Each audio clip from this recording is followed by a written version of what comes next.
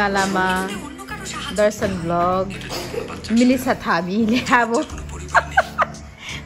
बङ्गलामा ब्लग बनाउनु पर्यो घिन लाग्दो है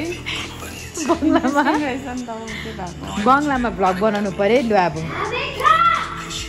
भाउजू सिफ्ट भइसकेको छ बङ्गलामा नेपाली सक्यो हिन्दी सक्यो अब लास्ट बङ्गलामा है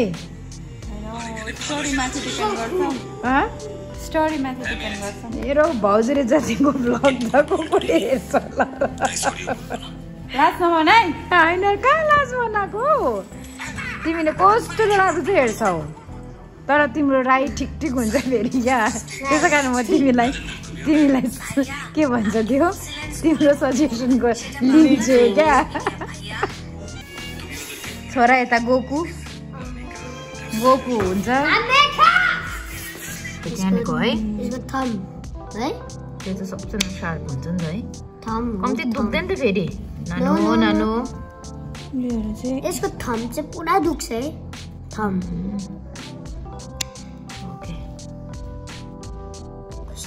कडा हुन्छ है फेरि आज तारिक माने है यो ओके छोड्यो भने बानी भयो त नकाट्नु अनि हामीलाई चाहिँ तिमी माथि जम्प गर्छौ अनि नकाट्नु गुड मेरो त मेरो खुट्टाले मामालाई के गरिस् नङले छाड नानी डेटल लाउनु छ त्यसमा डेटल लाउनु के भयो ल अहिले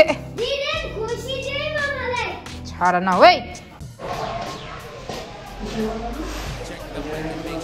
हेलो एभ्रिवान र अहिले चाहिँ म र आमा भिडियो अफिस एउटा सानो काम लिएर जाँदैछौँ है बट बिफोर द्याट यहाँनिर नेटको झोला दिउँ है उत्पलको माला दिन अरे यहाँनिर दोकानमा ये उत्पल के माँ को दीजिएगा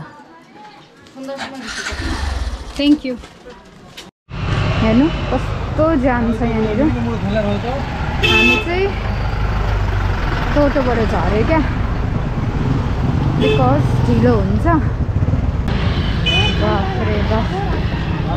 त्यहाँ गजा रहेछ नि त कि यहाँनिर यो सब बनाउने गर्दाखेरि चाहिँ यहाँनिर त्यहाँनिर गाडी यहाँ बनाउँदै रहेछ त्यही भएर चाहिँ जाम भएको रहेछ बाफ्रे बाफ सानो त छैन त अन्त जाम हिँड्दै गएकै फाइदा रहेछ हौ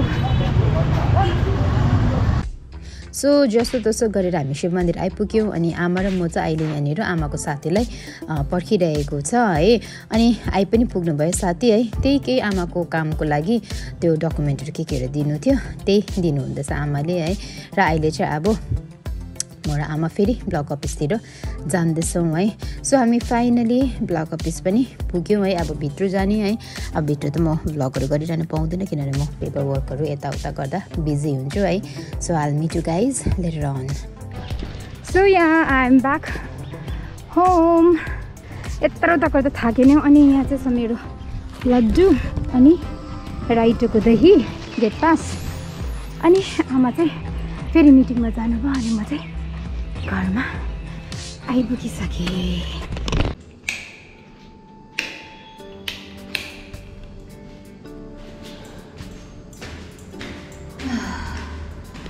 म चाहिँ राति मेरो रुम जाँदैछु है अनि किन गएको भन्नुहोस् त बिकज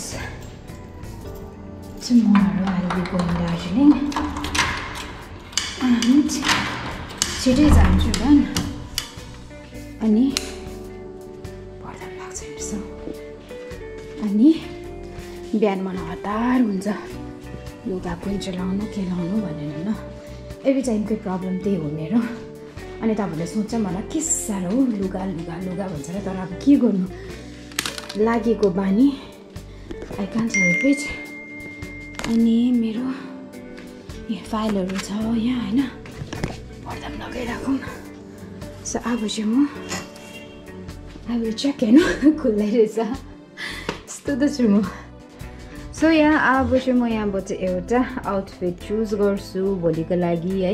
वेदर चाहिँ कस्तो छ त्यो चाहिँ थाहा भएन दार्जिलिङको है। मेरो विन्टर वेयरहरू पनि निकालेको छुइनँ डल्लै है, एक दुईवटा मात्रै निकालेको छु। सबै तल यो बेड मुनि छ लगेजमा है। सो अब चाहिँ I will find one outfit for tomorrow है। सबैभन्दा मुस्किल काम हो मेरो है। वेल आउटफिट त म देखाउँदिनँ तपाईँलाई आज है, किनभने त्यो मलाई मेरो दार्जिलिङ गएको भ्लगमा चाहिन्छ है। वेल मैले यो चाहिँ अहिले किन फिल्म गरेको भने चाहिँ मैले लास्ट टाइम एउटा विकली भ्लग हालेको थिएँ नि, त्यो चाहिँ मैले हेर्दाखेरि आफूलाई मलाई राम्रो लाग्यो क्या, मलाई नै राम्रो लाग्यो। अब थाहा छैन तपाईँहरूलाई चाहिँ कस्तो लाग्यो भनेर है, मन पराउनु भयो भएन त्यो त अब त्यति साह्रो मलाई थाहा भएन। तर अब मेरो रेगुलर भ्युवर्सले त अभियसली नै हेरिदिनुहुन्छ, कमेन्ट गरिदिनुहुन्छ, थ्याङ्क यू सो मच है।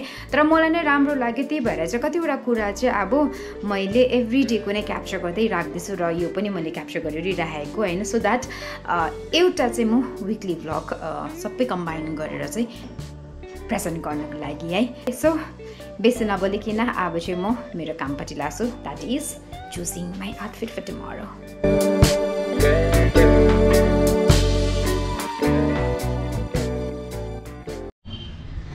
So this is another day.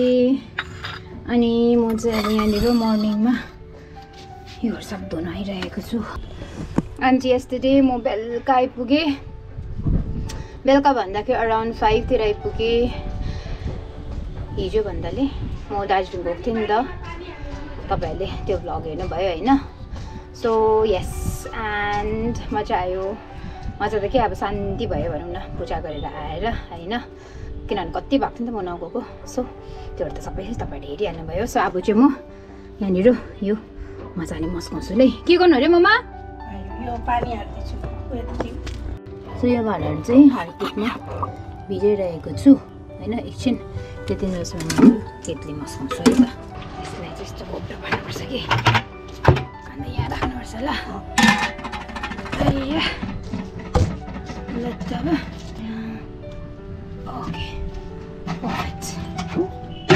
Harpic र स्टिल हुँदै चाहिँ खतमै बनाउँछ।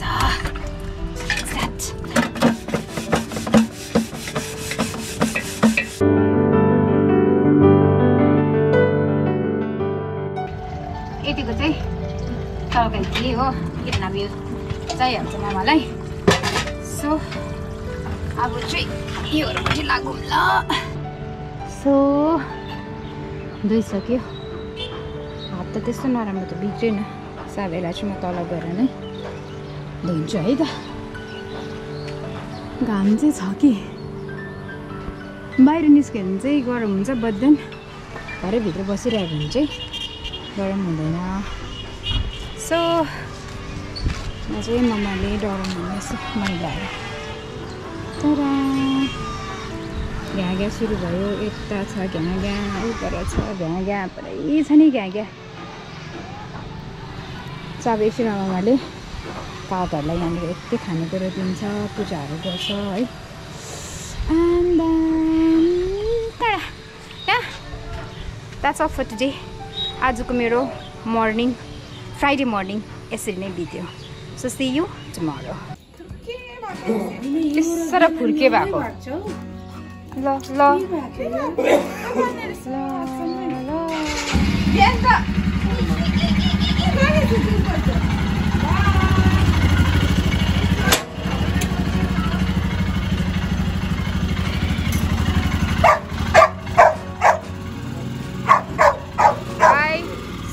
राम्ररी सबै खोक्दैछौ। सामान आएछ हो, दादा पनि छैन घरमा, भाउजू पनि छैन। कहाँ छ अरे पैसा? कहाँ दिएको छु मेरो? कहाँ छ? ममा सिरानीमा भैया रुके। यहाँ रहेछ नि त पैसा। आज दादा नर्थ जाने भएको छ नि त, टुर आजदेखिको देख्दाको। अनि भाउजू पनि आमासँग बाहिर जानुपर्छ। मेरोमा पनि छैन रहेछ पैसा, धन्न ग्यालेनले थाहा रहेछ।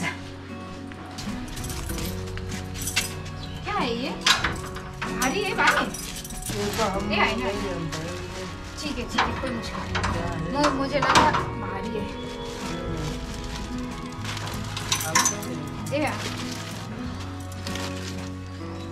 अभी नहीं है भाई, अभी नहीं है ना, अभी तो नहीं है चेंज। हाँ ठीक है, कोई दिक्कत नहीं। Thank you. एक भी नहीं है ना चेंज। Okay, let's go. के होला हौ यो चाहिँ? हिजोको यस्तै होला। कुनै हुन्छ के हो? Okay, so we received a parcel.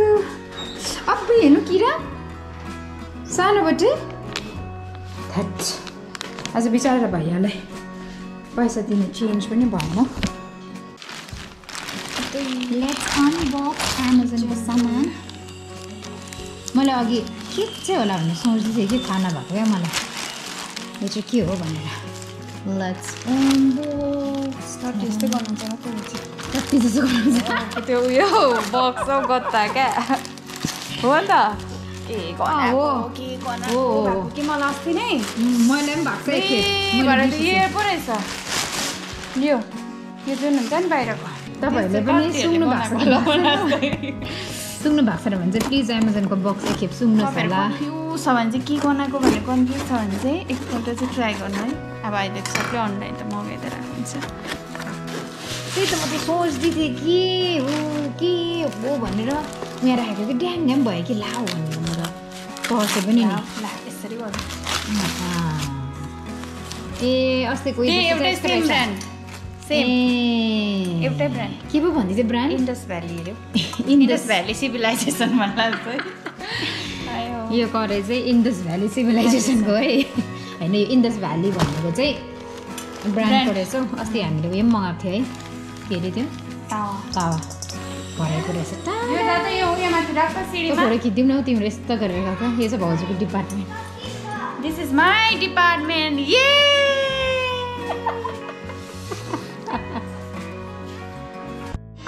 Hey guys, what's up? Well, म चाहिँ एक्कासी शिव मन्दिर जानु पर्यो किनभने आमा भाउजूहरू चाहिँ अब भर्खर दौरे सरकार त्यहाँनिर जानुभएको थियो नि त। अन्त डकुमेन्टहरू चाहिँ हराएर आउनु भएको थियो। बट थ्याङ्क गड त्यहाँनिर चाहिँ त्यही काउन्टरमा एउटा काउन्टरमा चाहिँ छोड्नु भएको थियो रहेछ। एन्ड देन फोन गरेको थियो मलाई। So I'm just going there to get that document है। ए यहाँ रहेछ नि त यहाँ स्कुलमा। सानो सानो त लाइन त अन्त लेट मी कल हो कि कहाँनिर चाहिँ हो कि let me call that man जसले चाहिँ मलाई कल गरेको थियो है। यहाँ सोध्नु भन्दैछ क्या अनाउन्स गर्ने मान्छेलाई। यहाँ सोध्नु पऱ्यो है त, अनाउन्स गर्नेलाई सोध्नुपर्छ अरे। Thank you so much, thank you. आपने फ़ोन किया था मुझे। हाँ थ्याङ्क यू। उहाँले नै मलाई फ़ोन गर्नुभएको। डकुमेन्ट छोडेको थियो, फेरि जाममा फस्यो। के गर्नु होला है, सानो टाइम लाग्छ नि त। सो यहाँ थ्याङ्क गड पायो डकुमेन्ट है। हुनु चाहिँ तर यो भित्र चाहिँ सबै जेरक्स नै छ है। बट स्टिल है थ्याङ्क गड। खासमा फर्स्टमा चाहिँ एकजना नेपाली अङ्कलले फोन गर्नुभएको थियो। त्यहाँदेखि फेरि पछि एकजना बेङ्गोलीमा कल गरेको थियो। अनि सायद अहिले भर्खर देखाएको अङ्कल नै हुनुहुँदो रहेछ। बट पायो, द्याट्स गुड है। स्टिल ह्युम्यानिटी एक्जिस्ट है लाग्यो, पायो डकुमेन्टहरू है। चेयर्स।